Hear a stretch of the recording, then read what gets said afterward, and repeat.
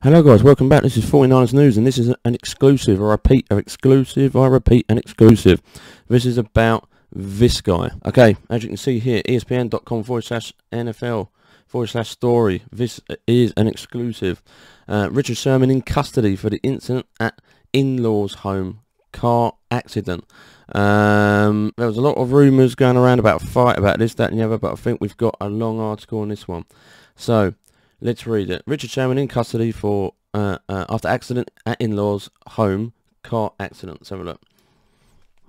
So it says, free agent cornerback Richard Sherman is facing several charges, including one suspicion of burglary, domestic violence, after he was arrested at his wife's parents' residence in Redmond, Washington, earlier Wednesday.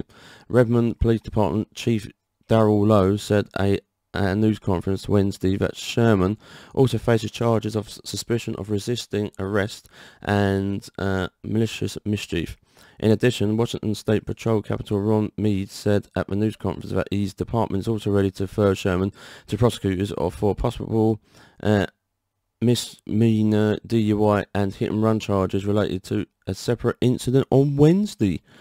Sherman suffered minor lacerations to a lower leg and ankle and was treated at a local hospital as a result of contact from a police dog. Jeez, this guy, which was used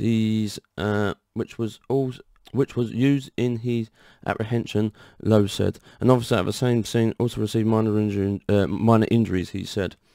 And it says Sherman was booked at 6:08 a.m. PT Wednesday at the King County Correctional Facility in Seattle. Records state he was denied bail, but a spokesman for the Redmond Police Department told ESPN that his standard procedure for suspects of domestic violence until they can appear before a judge. Sherman's hearing before a judge will not take place until Thursday afternoon.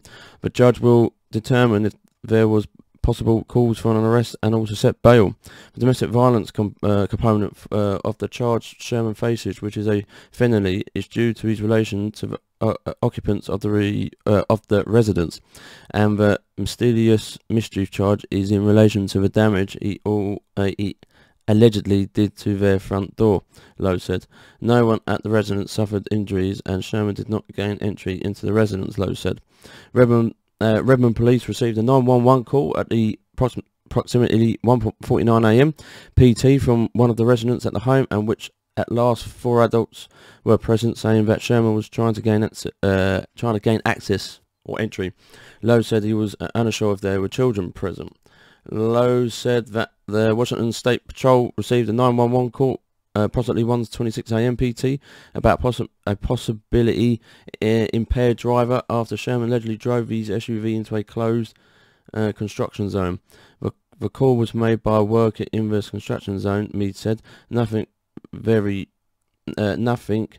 were very fortunate there were no injuries. Police responded and found the vehicle, which had significant damage on the driver's side as a result from contact with a barrier, a nearby parking lot. They ran the plates on the vehicle and determined it was registered to Sherman. In their efforts to find Sherman, the Washington State Patrol was alerted to the incident, called into Redmond Police, and went to that location and assisted in the arrest. Lowe said the situation between Sherman and police turned after he was informed they had possible cause to place him under arrest. At that point, he began to walk away and increased his pace, and which the K9 unit was deployed to aid in the arrest. Man, my guy can't even run. That's why we didn't hire him back. The Washington State Patrol received a blood search warrant and took a sample from Sherman, he said. Those results are still pending. Lowe said that the police could smell an odor of intoxicant. Oh, right, she's probably drunk.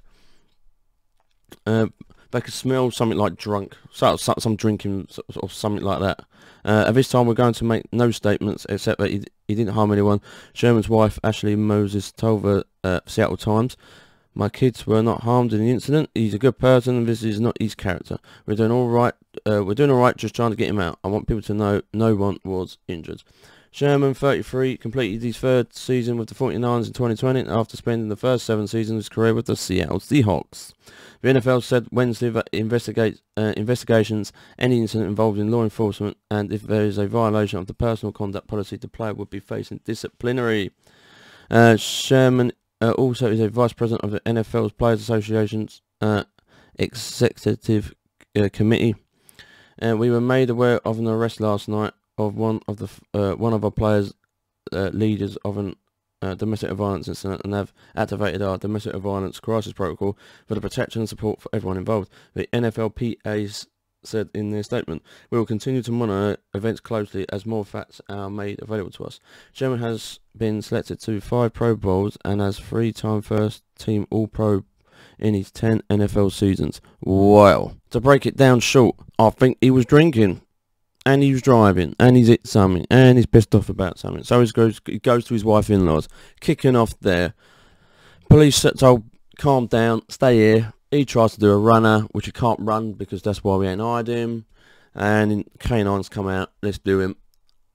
But at least his wife said it. I think that's something. His wife's back to him saying this is not his character, so he's probably drinking behind the wheel. You know, no disrespect, in 2019 he was very good for us. Seahawks, he was really good for them. It was good for us, and in 2020 he couldn't keep the pace. But overall, I hope he goes well, hope he does better. Glad no one's harmed, everyone's good. He's set to see the judge tomorrow, so I'll give you a news update on that tomorrow. But yeah, leave your comments, guys. Tell me what you think of part 1 of this story. I'll give you part 2 tomorrow when I find out more about Richard Sherman.